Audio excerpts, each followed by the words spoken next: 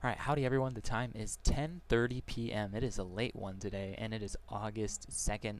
Welcome to another update from Great Lakes Weather. The newest models have just came out. That's kind of why I waited until a later time to do this update, but it'll be ready for when the storms and the heat comes tomorrow. Today we are only focused on Wednesday, okay? Because Wednesday there's going to be a lot of action in the weather. So we're dealing with, first of all, on Wednesday, heat, and then potential for severe thunderstorms, and there's kind of variabilities in the timing. And I want to time this out really good because depending on the timing is going to really help me decide whether I'm going to chase this, because I can't really chase until after 4 o'clock. So I'm going to get the timing on that, and then we will break down all the severe weather things going on today or tomorrow. So let's do that. Before we get to that, make sure you are on all of our different platforms. All of them are listed for you here. If you're watching on desktop, scan that QR code in the bottom right hand corner and you will be able to get connected with everything Great Lakes Weather has to offer for you. Especially get on our YouTube, because if we go chasing, that's where we'll be live. So check us out there. Alrighty, let's get right to it. Alright, so here's the Storm Prediction Center's latest update. This is from sbc.noaa.gov. So you can see here, slight risk for severe thunderstorms across much of lower Michigan right here, going pretty much spanning our line from areas such as Flint, Lansing, Grand Rapids, down towards parts of South Haven, and areas down towards Benton Harbor. So it's kind of a line going from northeast to southwest. And then farther east you have marginal risk, so pretty much encapsulating the entire lower Michigan region. And then this also includes areas such as northwestern Indiana, and northern Indiana is in this as well. We don't really expect any severe weather to continue farther southeast than that, but you can see all of the different cities that are populated that are kind of in this region. Chicago, Grand Rapids, more along the lines of Illinois, but the higher threat for tornadoes does exist in parts of Michigan, particularly northern Michigan, and we're going to look at why that is the case in just a minute. Tornado risk, again, northern Michigan, Grand Rapids, Lansing, Flint, those areas have the greatest probability tomorrow of seeing tornadoes. Real biggest threat from this, though, is wind and heavy rain. There's going to be a lot of rain with this, maybe upwards of 1 to 2 inches of rain, much needed in our area, so thankfully we're getting that. But also the hail potential does exist as well. So hail potential of around 5%. So that's not really super significant, but there's potential for all severe hazards from this, as you can tell. A lot of different ingredients coming together, particularly the fact that we have a very unstable air mass that's going to be settling over the region. And let's take a look at that real quick with pivotal weather. So here is the height anomaly. This kind of shows what it's like in the upper levels of the atmosphere, so you can really see, not really shown super defined on this graphic, but you can see that there's kind of a ridge building in right along this area here. So this area has kind of a plume of heat kind of building in from the south. Warm, moist air, very warm. Dew point's going to be in the mid-70s potentially tomorrow prior to the cold front's passage, and you can kind of picture that on this graphic here as well. So you can kind of see that trough kind of digging down into the upper Midwest. This is what's going to bring us our weather, this cold front that is connected to this. Right here is where we're expecting to see that cold front, and that is where our severe weather is really going to initiate later on in the afternoon after about 1 p.m. across the regions that were shown in the slight risk area. So pretty much anywhere between 1 p.m. and I'd say around 10, 11 p.m. is really when these storms are really going to show their energy in the Great Lakes region. Now timing is kind of an issue here. It could come as early as 3 p.m. or it could come as late as 6 p.m. We're still trying to figure out, based on what the models are saying, what is going to happen. But before we get to what is being shown for severe weather potential, we are going to talk about the heat. And let me tell you, the heat is really decent. It's probably going to be one of the hottest days we've had this year. In fact, there's a heat advisory out for much of the Great Lakes region. I'll show you that in just a minute, but let's progress this a little bit. So this is overnight tonight. We get into Wednesday morning, and then Wednesday you can really see that heat starting to build. You can kind of see where that warm front's kind of settling in. Parts of Grand Rapids are going to be in the 80s and then you also have those temperatures in the 90s, which is, this is the feels like reading. Feels like the 90s in parts of Michigan. Let's zoom in on this a little bit to get a better idea of how this is going to build in. So we're going to look at sun's down now, sun rises, get that heat building in as quite early in the morning, in fact, probably around 10 o'clock or 11 o'clock. You can see temperatures really starting to build already into the 90s. Remember, this is the feels like reading. This is not the actual temperature. But actually our temperature is going to build into about the 90s across parts of Indiana, Ohio, and southern Michigan. So it is going to be really hot, okay? The heat index is really going to show that in just a minute. By the time we get to around, I'd say noon, we're already seeing he feels like readings in around 100 degrees near the lake shore, even in parts of the lake shore, and then mid to upper 90s across Indiana and southern Michigan. It's going to be a hot one, okay? You're going to want to have an extra supply of water handy and air conditioning. It's going to be hot. If you're susceptible to heat exhaustion or heat stroke, definitely consider just staying in the air conditioner, all right? It's going to be a hot one.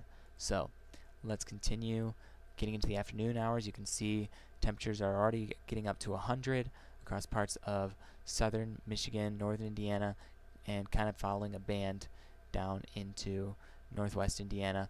And then where you see these temperatures dropping into the 70s is really where we could expect some storms to initiate later on. So this is at 3 p.m. You can kind of see some thunderstorms are starting to develop and kind of dropping that temperature across Van Buren, Benton Harbor. So it's going to be a short-lived heat event. Thankfully, we don't want to deal with heat for that long, but it will quickly end as those storms move through and cool things down quite a bit. So that's something to be glad about. But there's going to be some severe weather. We've got a lot of instability with this setup here, with the high heat, high dew points, high heat, high moisture, really able to spark some thunderstorms, okay? So that's going to move through, and then on Thursday morning, we're back into somewhat cooler weather if you live across northern parts of the Great Lakes region.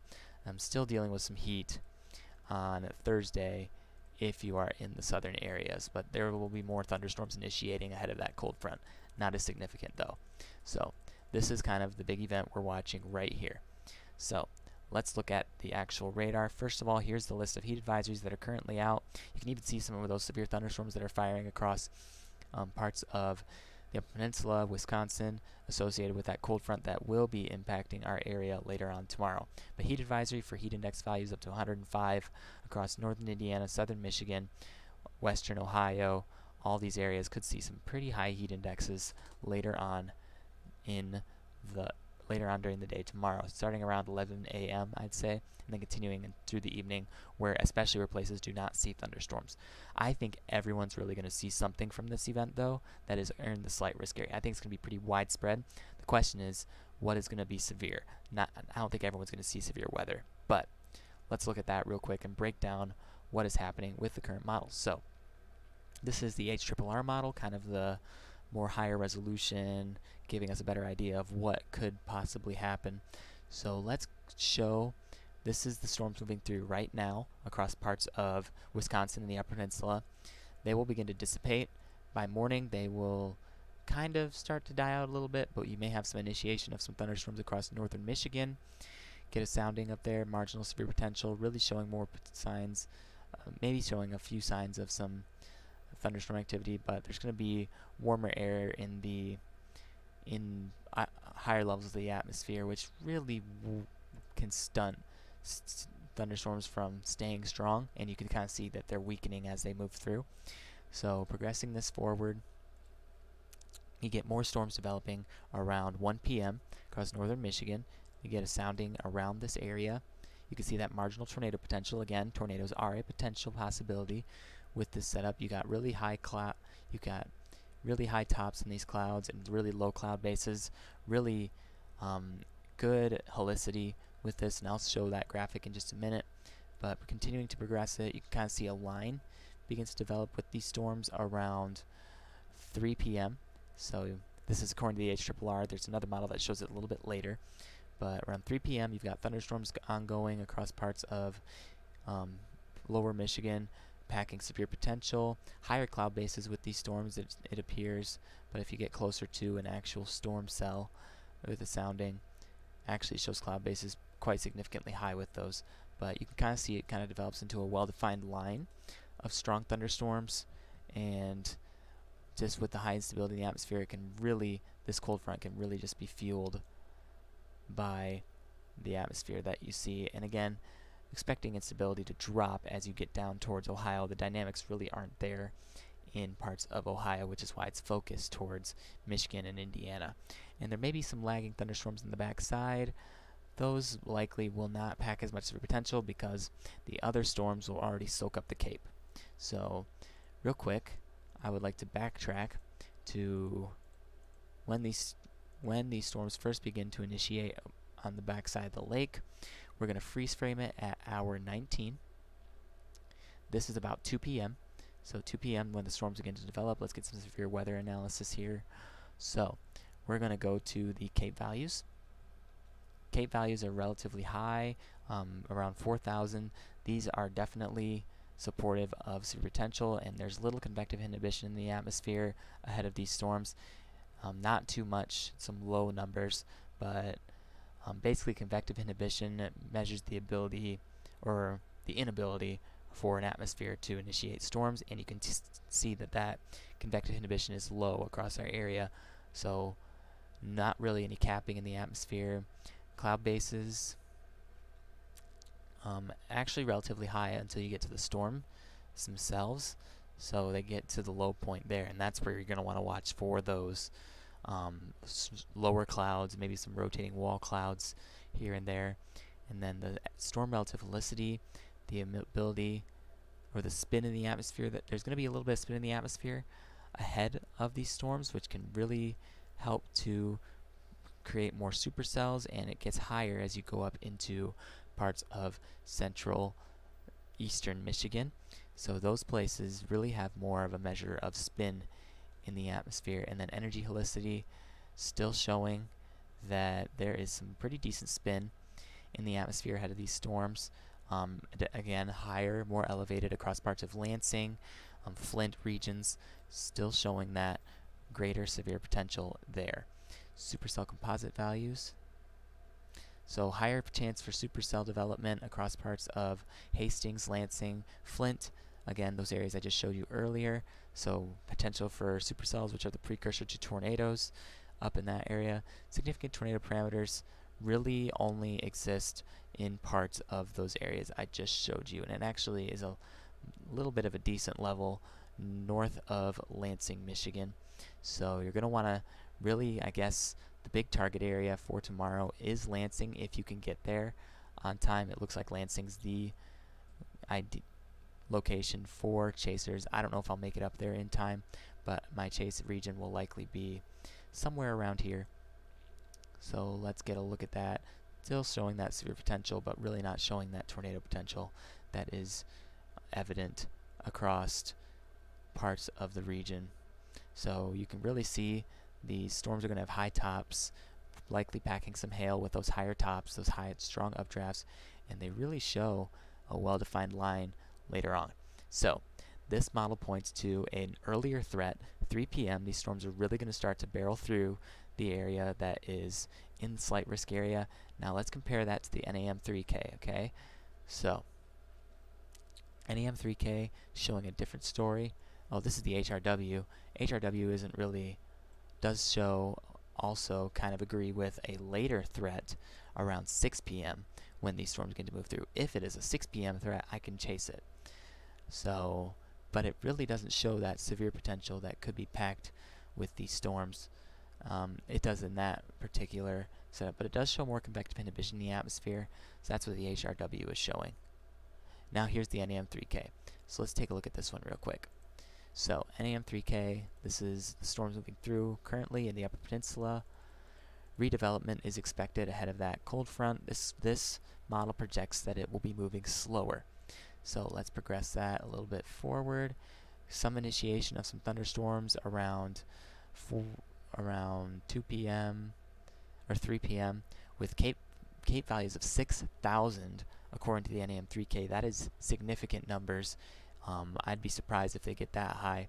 Low cloud bases, high cloud tops, again, shown by the NAM3K, packing severe potential.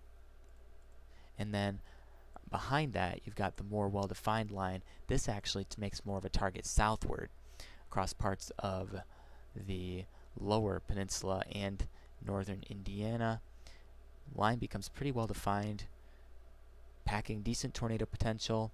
You've got that arc that is shown in the hodograph, and look at the sudden collapse in dew points in the upper levels of the atmosphere. That can create some pretty significant rainfall because there's not much moisture can make it up into those higher levels. That will create some significant rainfall with these storms, very likely. So supercell composite values are at 16, and it does show pretty decent potential for tornadoes according to the NAM3K on a more southward mode of storm development. But again, the NAM3K does like to stretch things a little bit, so it does tend to over exaggerate, but showing a very good line of storms continuing all the way down into northwestern Ohio, still packing some severe weather potential as we get into the overnight hours, but quickly dying out with some potential reintensification back in Illinois. Now, NAM3K, I don't usually take it as the most trustworthy resource, but it is good to look at as a comparison to the HRRR. So I want to pause it at this particular point when the storms look like they're really starting to fire. So let's go to hour 22. This shows the time of about 4 p.m. You got storms kind of initiating near Benton Harbor. So let's look at the surface-based CAPE. Significant CAPE values of 4,000, maybe even 5,000. Let's progress it a little bit forward. Yep, 4,500 CAPE values, so significant CAPE ahead of this line of storms that could potentially develop. Not really much convective inhibition from what I can see. Yep, low convective inhibition. Very good setup for storm development. Measuring the spin in the atmosphere, spin is actually displaced a little bit lower into parts of lower Michigan. You still have Lansing as a player according to this model run, but it does progress it southward a little bit further into Kalamazoo County, packing tornado potential. CAPE value is about 4,000. You look at the supercell composite. Supercell composite is not really showing. Supercell composite shows some higher levels, especially focused among those thunderstorms, of even about 23 ahead of some of those storms that are beginning to kind of initiate, that will be dropping southward before the main cold front arrives. Significant tornado parameters, rather high, especially with that particular storm coming into St. Joe County, northeastern St. Joe County. I'll want to watch that if the NAM3K tends to play out as it's shown. But two different potential setups here. You can kind of see that there is spin in the atmosphere ahead of these. You can see that CAPE value. So really multiple ways this can play out on tomorrow. So I'm going to just have to keep my eye on the models. Hopefully it will come late enough to where I can chase it. If I'm chasing, you're going to want to check out the YouTube channel.